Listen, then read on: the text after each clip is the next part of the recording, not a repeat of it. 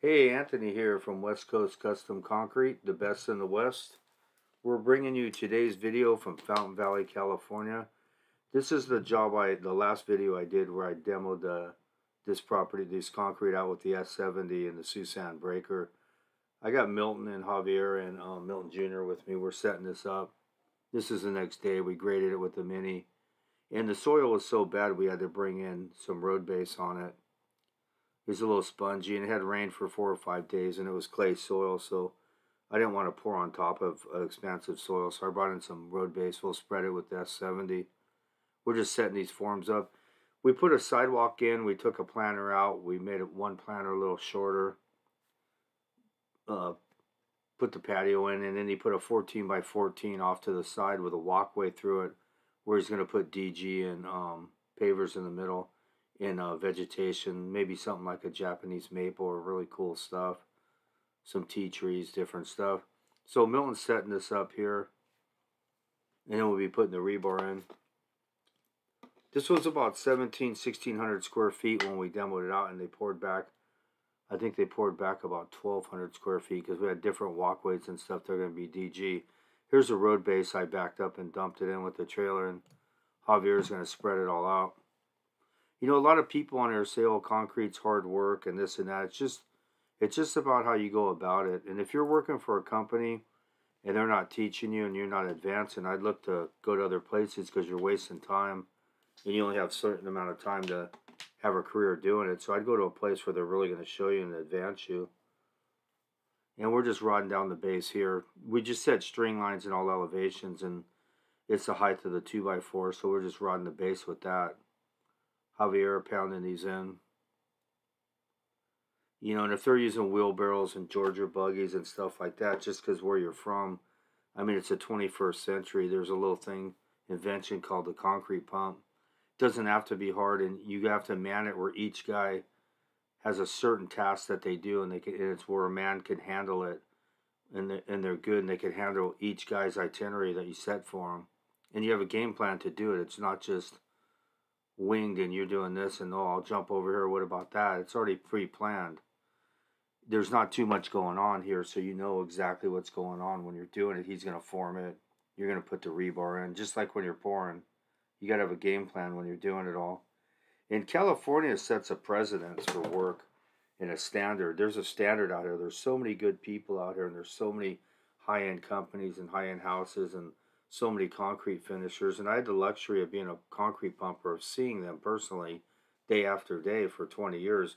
So I've had the luxury to see what the standard is and what's good. It doesn't have to be hard, like, you know, wheelbarrowing it and Georgia buggy, and you can't put rebar in because you can't run it over. And I mean, it's just stupid. When you look at it, just because the way they showed you where you're from doesn't mean that it's right. Be an independent thinker.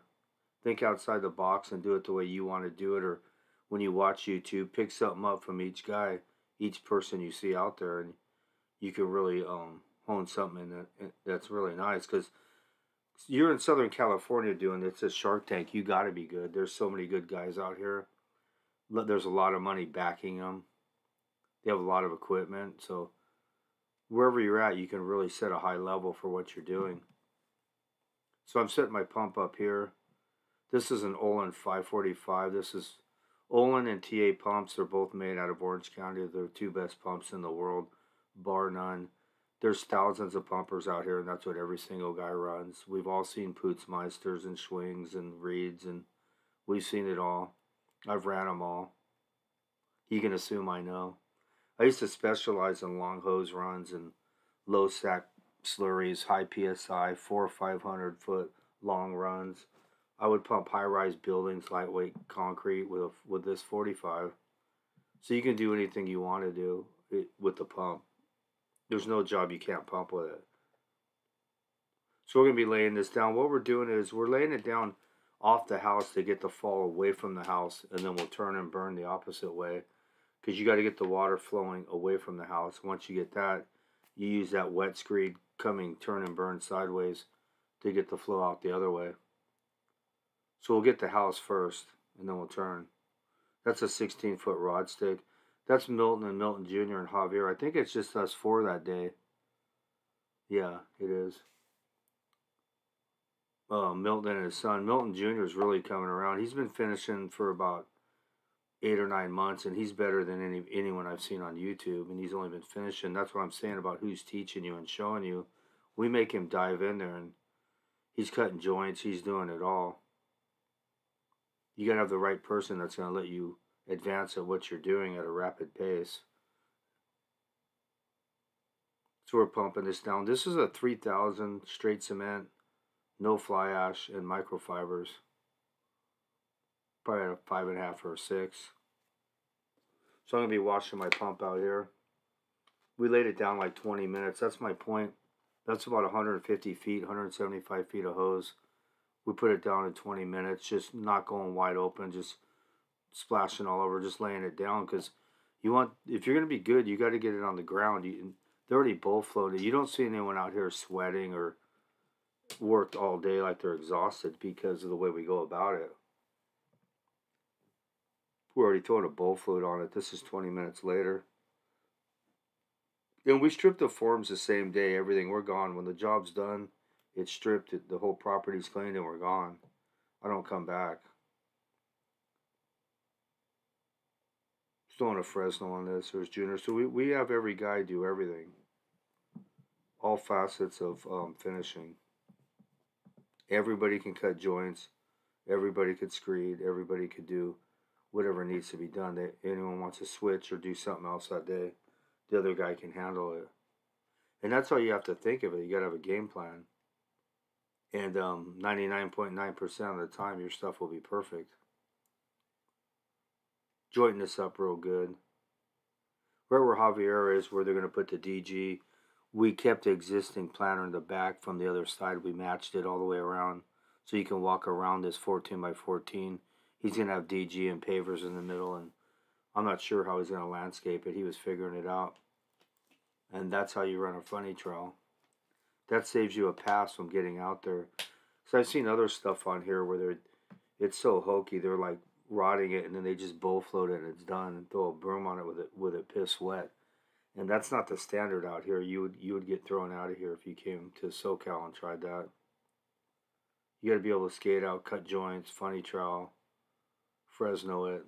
You can seal it up out here. There's no freeze and there's no cold. You don't need to put stone either for water drainage like in other states. That's another nice thing that's out here. You don't have to dig it down.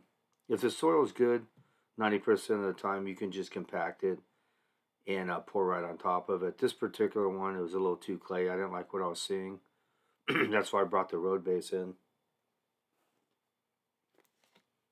I'm throwing a perfect broom on it. Timing's perfect. This came out another 10. Perfect job. Another best in the West.